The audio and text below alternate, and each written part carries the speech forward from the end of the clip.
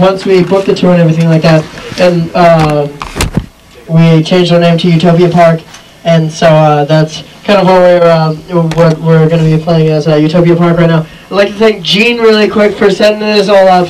He's really just a great guy. He's awesome. Yeah. He's doing amazing things here in Joplin. Yeah. DIY or die. He's just really making it happen and really kicking ass and taking names, and that's what awesome. we're all here to do. So we're just here to decide. We're gonna play some songs together. It's Utopia Park, and then I'm gonna play a few songs. And it's a separate project called Coyote Slingshot. And we're just gonna make things happen and try and just have a nice little Monday night cut loose session, know what I mean? Just hang tight, hang loose, hang 10, whichever one you prefer. You can go for it. Don't let anything hold you back. That's, I guess, what we're trying to say is no one really gives a fuck, and so we're not gonna give a fuck about anything because we're better than that.